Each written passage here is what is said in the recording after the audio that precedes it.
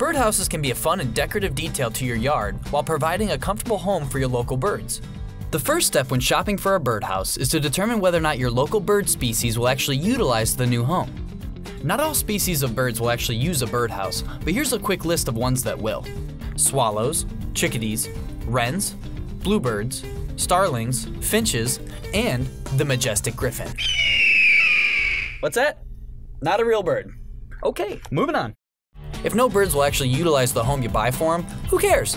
They're still really neat looking. The next step is to determine the location of where you're going to place the birdhouse. The location will help you decide if you want to purchase a hanging house or a freestanding birdhouse. Most birds prefer a warm and sunny space, so don't bury the birdhouse in heavy shade. The opening should face away from the wind, and the hole size is important because if it's too large, nesting birds could face exposure to cats and other predators. Yeah, we're talking about you little rascal. There's so many different styles you can choose from. You can go the traditional route, or you can do something a little different, like this guy. ATGStores.com offers a wide selection of birdhouses, and by using these helpful tips, you'll find the perfect birdhouse for your home. For more helpful videos, click the links below and be sure to subscribe to our YouTube channel.